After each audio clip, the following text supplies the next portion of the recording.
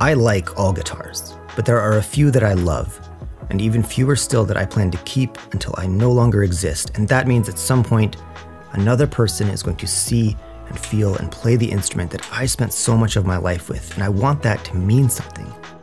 I want my guitar to feel like a story. I want my guitar to be a piece of me that carries on. Kind of like a horcrux, but without the murder. If you've seen other videos on my channel, you'll know that my Les Paul Special is one of the great inanimate loves of my life. When I pick it up, it just feels like home.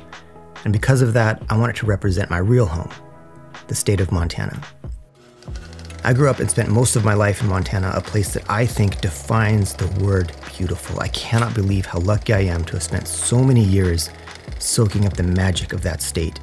I live in Massachusetts these days, a place I enjoy far less and where I feel continually out of place, so creating this Montana license plate pickguard would be a great way to create a unique guitar and remind me of home.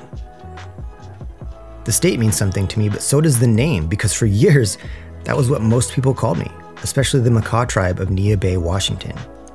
A decade ago, I had the amazing privilege of traveling with them on a 10-day canoe journey through the Puget Sound.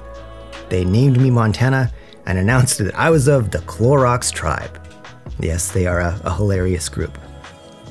As you can imagine, a bunch of tribal painted canoes attract attention, and people would come speeding over in their boats and nearly swamp us in the process. One woman in the canoe, Polly, would look back and say, "Montana, can you please tell your tribe to stop that?"